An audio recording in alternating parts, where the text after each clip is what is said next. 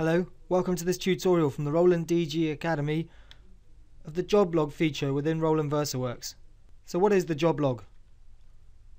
The job log is a history of all of the jobs brought into Roland VersaWorks.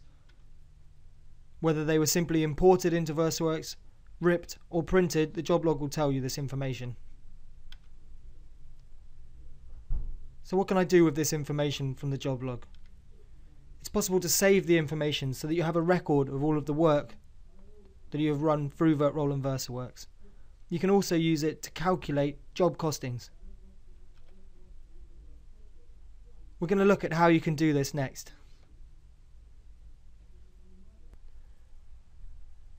Within VersaWorks, the job log is located under the View tab at the top of the screen. As you can see here, the job log has a history of all of the jobs that I have run through VersaWorks. And here we have a number of headers that show different information for each of the jobs. The event, which shows whether it was simply a new job, which means it was brought into the VersaWorks queue. A rip job, or rip end, which means that it was ripped. And a print end, which shows that the job was printed. The nickname shows the machine that was used to print that job. The job name, so the name of the file that was brought in. The size of that file. The print area. The ink consumption, and the start and end time for the process. We also have three icons along the top in the left hand corner here. A small eye within a blue circle.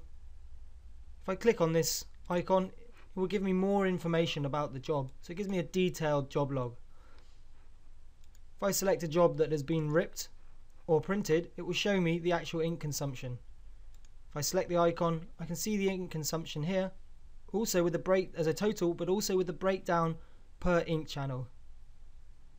You can also see the media that was used and how many copies that were printed, along with the print area and the page size. I also have the option to save the job by clicking on the save icon. This will save everything within the current job log, and you have the option to either save it as a CSV file or an XML file.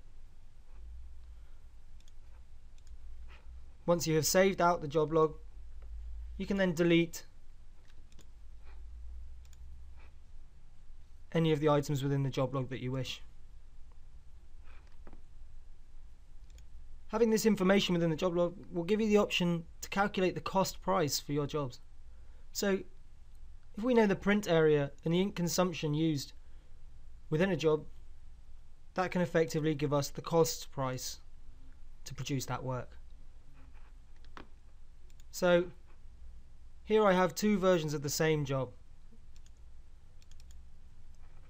A picture of some EcoSolmax inks, which under the layout tab I fit to the media size, which is just over 700mm wide. Under the quality, I've chosen generic vinyl and a standard quality.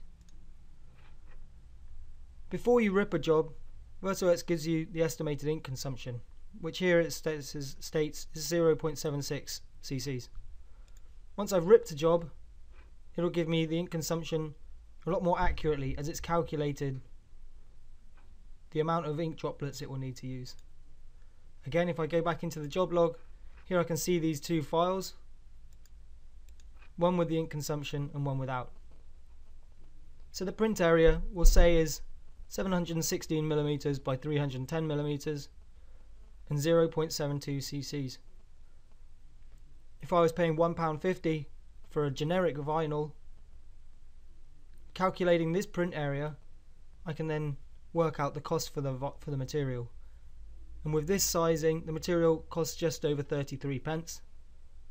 And with 440cc cartridges in my printer, 0.72 cc's will cost me just 14 pence. And there we have the cost pricing for a job.